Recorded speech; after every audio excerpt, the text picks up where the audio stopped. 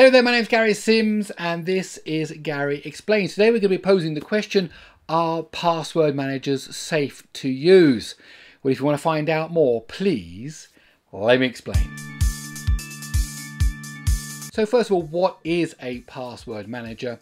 Well, of course, long gone are the days where we can, kind of have one password, whatever, chocolate bar or something like that, big C, big B, and whatever website you use, Gmail, Microsoft, LinkedIn, Instagram, Twitter, whatever, your Facebook, whatever you're using, you just use the same email address and the same password. Please tell me you're not doing that. You can't do that because the technology that exists today in terms of computer speed and other things, that would be a very easy password to crack, and they could get into your account, they can do identity theft, they get into your banking, all kinds of horrible things can happen.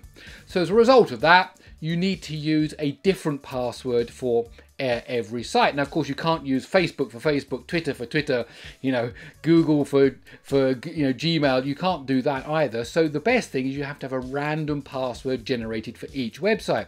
So that might be $.zab97#32QDD4, something like that. Of course, it's impossible to remember.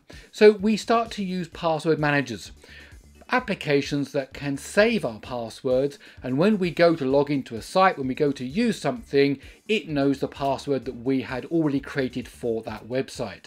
Now, there are basically three different types of password manager, and they kind of fit into these broad categories. One, of course, you can have a program that just stores your passwords locally on your PC. And the only way to get a copy of those passwords that you've stored would be to physically get hold of your PC, which of course isn't impossible. If you've got a laptop and you you use a laptop, and you've got a program that you keep all your passwords in, someone steals your laptop, there is the possibility that they could get hold of all those passwords. Now, you'd expect that program itself to have a password which you use to get into it, and also you'd expect it to use some kind of encryption, so that even if someone did get hold of your laptop, they wouldn't be able to just see all of the passwords there kind of in plain text. The second type of password manager is something that's built into your browser, whether that's Firefox or Google Chrome or whatever it is that you're using. The browser itself says, oh, okay, I can save that password for you, and it saves the password locally.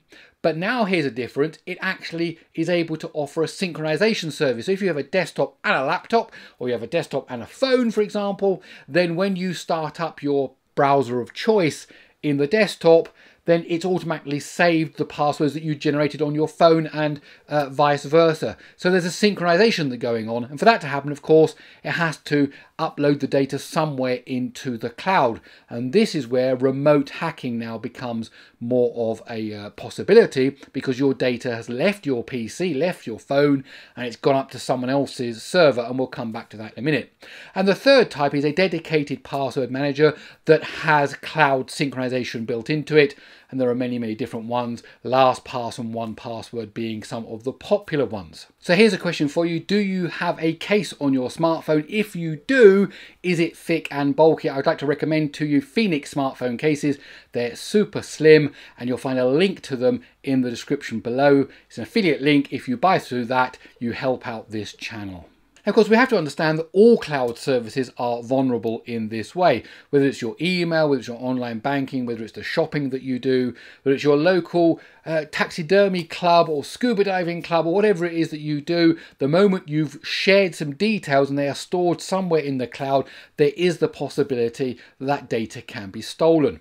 Now, of course, what we hope and what we trust when we sign up to things like Google or to Microsoft or to Twitter, what we hoped was that there would be services and people and security built in so that the stuff, our usernames and passwords and addresses and social security IDs and all that kind of stuff can't get stolen. Now, of course, history now in the last 5 years is just littered with examples of very big names of companies that have suffered what they call security breaches or data breaches. That means that somehow a hacker has found a way, and it's never the same way. It's always something different. It's always something unique, always something that is a weakness in that particular site that wouldn't apply to another site. They find a way to get in there, and somewhere in their services there's a huge database with 1 million, 10 million names and addresses and emails and all that kind of stuff there, and basically they download it, then they take that information and then they try to sell it on to to spammers and to malware writers and all that kind of stuff.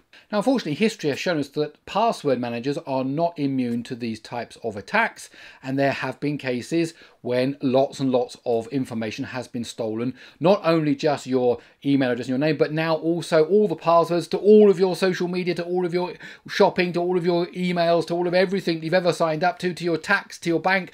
All of that stuff that you've saved in there is now available to these hackers. Now, there is some good news about this, and that is that most serious companies, of course, always store this data encrypted.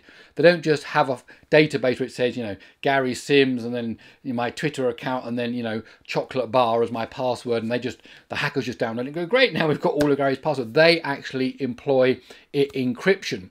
And that encryption should and mainly does use a concept called zero knowledge, which basically means that even the company itself, whoever it is, whatever online service it is, whatever password manager it is, they can't even read your password because it's encrypted using a key that only you know, and that's related, of course, to your master key that you've used to log into the website, basically, or that you've set up as part of the service. Now, if that's the case, that is good news, because that means that even though they might have, 200 of my passwords, they're all encrypted with very strong encryption. The weakness of that is if you've used a bad password for that master key.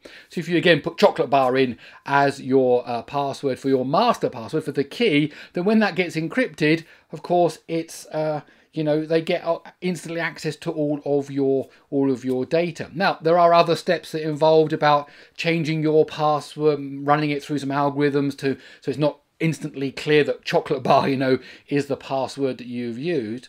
But it's really important that you've got strong passwords even for things like password managers. So the lock to your lockbox, the combination to your safe that's got all your passwords in it has to be itself very, very strong. And it's best if that is, again, some kind of random generated number, not just, chocolate or 1, 2, 3, 4, 5, 6 or something like that. Just like to remind you that you can follow me on social media. All the handles are here on the screen. And I also have a monthly newsletter that covers everything I'm doing here on Gary Explains, and also everything I'm doing over at Android Authority. If you'd like to get that newsletter, go over to GaryExplains.com, type in your email address, no spam, but you will get that newsletter. And another thing that's really, really, really, really, really, really, really important is that you use two-factor authentication. Now, what does that mean? Two-factor means you need to do two things to get into your account. So one of the factors is the password that you type in, and that's probably been remembered by, your password manager, so it just comes in, you just go in automatically. But once you go past the password step, you need a second step. And that second step is something that, again, wants to verify who you are, that's not by a password. And there are a couple of different systems who sometimes, for some online services, they might send you a text message to your phone, and you have to type in a code. Okay, and that code is unique and changes all the time. So unless the hackers have your password and they've managed to hijack your phone somehow using some kind of malware, they can't get both factors, though that is possible, but in more extreme cases. Maybe they send you an email and you have to click on a link to confirm that you're the person that's logging in. Again, that is okay unless the hackers have got into your email account. Then, of course, they can, bypass that one. And another one is to use, let's say, some kind of app on your phone. Microsoft and Google both have authenticator apps that generate numbers that change every 30 seconds, every minute, whatever. And you have to type in that number, and the website has, they're synced up in terms of time code, and they have to type in that number and they have to match up. And that's pretty secure because they can't get access to your phone and see what's on your screen. So that's pretty good. And of course, another one is to use some kind of FIDO key, and I've got several videos about those here on this channel. So you have to have, it's a USB key or it's a Bluetooth key. You have to physically have it in your hand to authenticate to make sure that you can proceed. So even if you are using a password manager, even if you're happy with the security that password service provides, you really should also use two-factor authentication.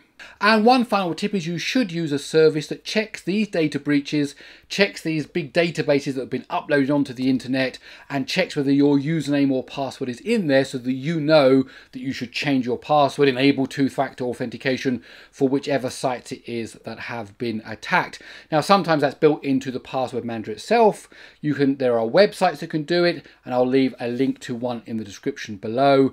You can probably get extensions for your browser and so on, but you should basically make sure that you're checking that so that if suddenly a thing that you are using and you didn't even know that your local scuba diving club got hacked, then you get access to that and you say, oh, I better go away and change my password. Okay, so there you have it. So please do tell me in the comments below, do you use a password manager, and which password manager would you recommend to other viewers of my videos? My name is Gary Sims. This is Gary Explains. I really hope you enjoyed this video. If you did, please do give it a thumbs up. Okay, that's it. I'll see you in the next one.